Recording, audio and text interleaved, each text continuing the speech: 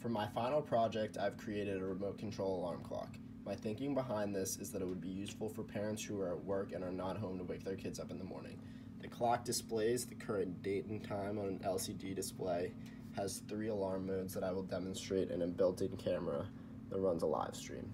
The first alarm mode is like a typical clock where a user can enter in a time such as 12:35, and then the alarm will be set to 12:35. The second alarm mode is light sensitive.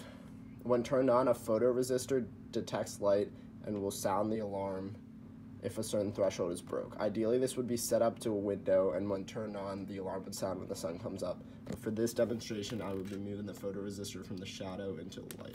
Here's a quick demonstration.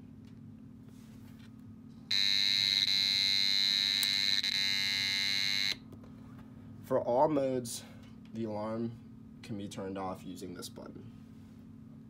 The final mode is immediately sounds the alarm.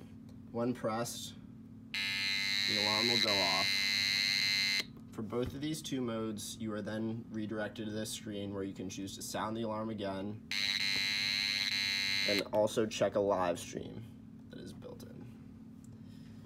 And as you can see from this little camera there's a live stream that outputs a live video. Here's a quick demonstration. The first mode working, if I set it to 21:05 or 9:05 p.m. in military time, which the clock is in about 5 seconds, this will change to 21:05. You will hear the alarm go off.